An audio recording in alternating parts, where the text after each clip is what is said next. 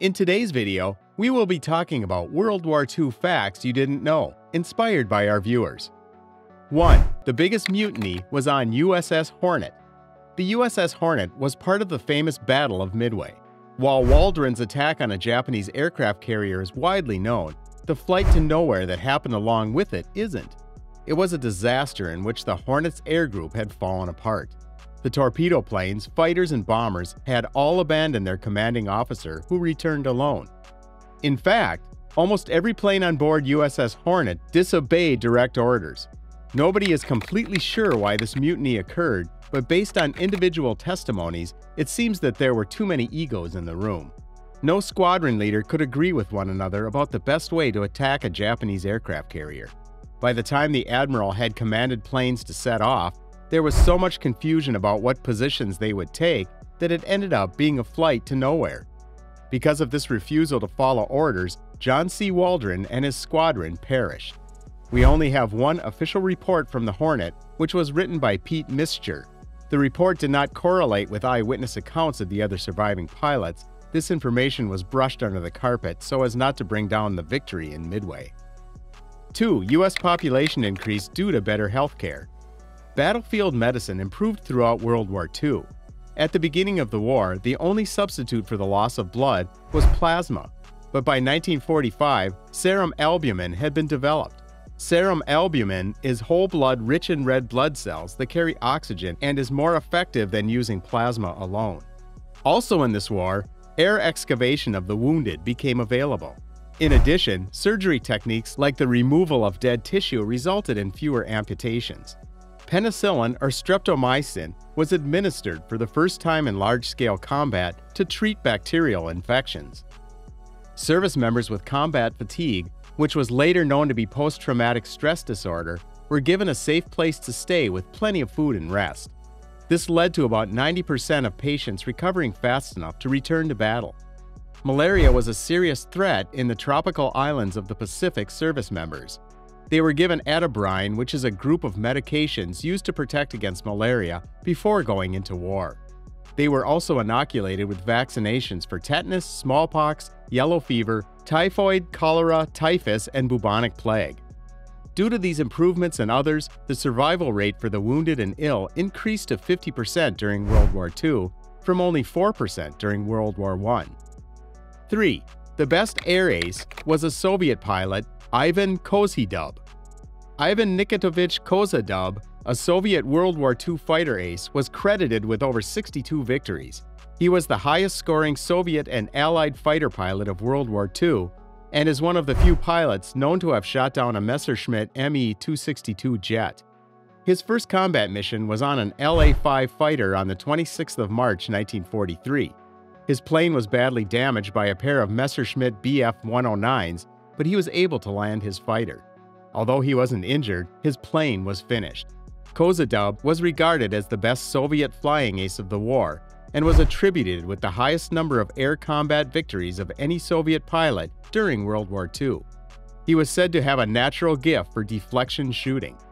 He was made a hero of the Soviet Union on 3 different occasions: the 4th of February 1944, the 19th of August 1944, and the 18th of August 1945. He remained in the military even after the war, and during Soviet operations in the Korean War, he commanded the 324th Fighter Air Division. In 1985, he retired as the Marshal of Aviation. 4. Story of the Wooden Bomb. During World War II, there was an act known as Operation Fortitude, which was a hoax made to throw off the Germans so they would leave the real targets unprotected. This operation consisted of fake bases, tanks, and armies all made of wood and cloth. This was to make the enemy think that there were more forces than they thought. This operation was carried out to subtract German troops from the landing in Normandy, and it worked for a while. Over time, the Germans realized it was all deception and decided to copy the strategy. They began to build fake wooden airfields with wooden aircraft, hangars, and vehicles. However, these creations were not as real as expected, so the Allies easily realized and did not fall into their trap. Make sure you subscribe to this channel and give this video a like if you are enjoying the content. 5. More U.S. servicemen died in the Air Corps than Marine Corps. The Air War was a continuous event from early 1942 and lasted through the end of the war.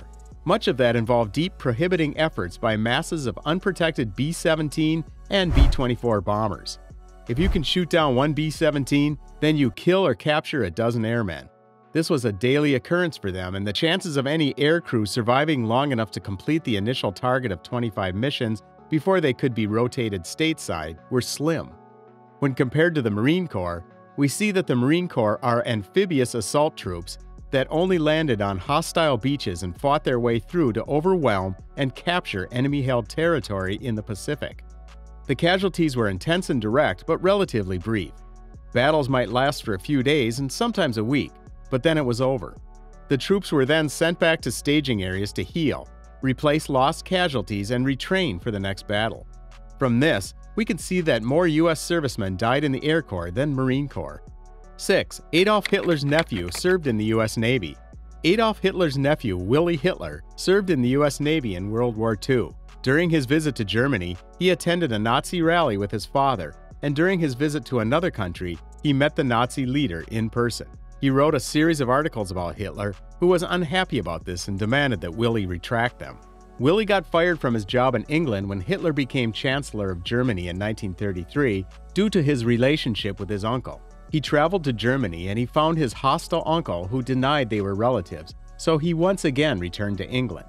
As the war began, Willy tried to join the British Army, but he was refused because he had a bad relationship with the Nazi leader. In 1939, he immigrated to the United States with his mother. 5 years later, he was able to join the U.S. Navy after he wrote to President Franklin D. Roosevelt, who instructed the FBI to conduct a thorough background check.